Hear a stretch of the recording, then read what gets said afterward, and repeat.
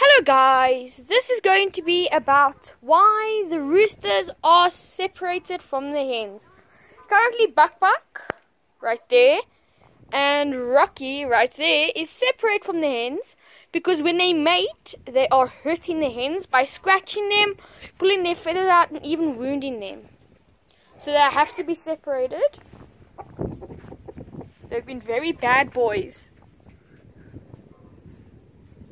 So we're just giving the hens a little break from being hurt. As you can see, he's busy looking at the peacock over there. If you can see, no, it's getting blurred. Okay.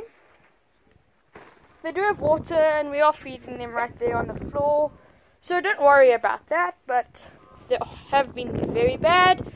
Thank you guys for watching this short little video of me telling you what has been going on and why the roosters are separated. Goodbye.